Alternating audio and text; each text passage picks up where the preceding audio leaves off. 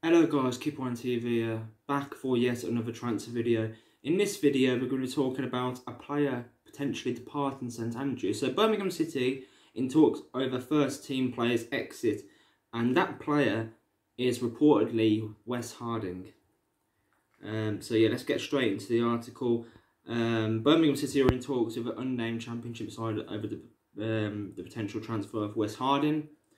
Harding has been on the books of St Andrews his entire senior career, with his only other football coming out on loan with Alfreton during the 2016-17 campaign. The 23-year-old has made 60 appearances for the senior side at St Andrews since debuting in August 2017, including 15 in the Championship last season, as Birmingham battled off the threat of relegation. However, it appears that Harding's time with the club may be coming to an end now, with We Are Birmingham reporting on Twitter that there are ongoing talks between Blues and an unnamed Championship side over a potential transfer for the 23-year-old.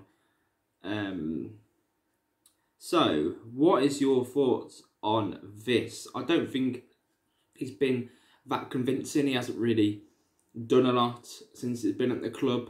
Of course, his breakthrough season was the season under Gary Monk when he come in March of that season. Of course, he was playing in the League Cup against Bournemouth when we had Harry Redknapp as well. And people said, you know, he looks like he can be a good future right back for us. But I just think, you know, I look at the mistakes he's made, the 5-4 loss to Leeds. In that game, we could have took a point out of that one. It was 4-4 in the last minute. We've done so well to put it back. I think it was like 2-0 down, then 4-2. Yeah, it was just a crazy game, 10-goal thriller. And the mistakes he made against Villa, yes, he was played out of position, but still poor marking. And you can't afford to be making mistakes, especially in a second City derby. And we was 1-0 up in that game as well. Yeah, Che Adams should have scored to make it 2-0, but yeah, defensively was just poor in that game as well. I don't really think he's done much, to be honest, since he's been at the club. Yeah, he's probably had like a good couple of games. But other than that, I just think I don't think there's any point of him staying at the club.